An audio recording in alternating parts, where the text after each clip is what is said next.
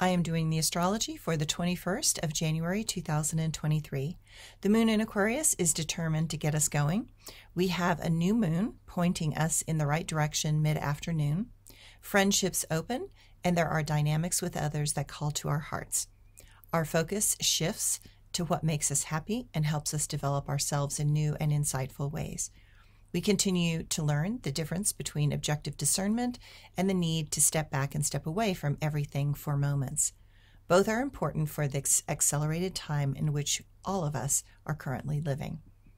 The new moon and Jupiter connect and allow us to make the necessary improvements that will give us more of what we want, but cannot seem to quite acquire that we seem to acquire through the old methods.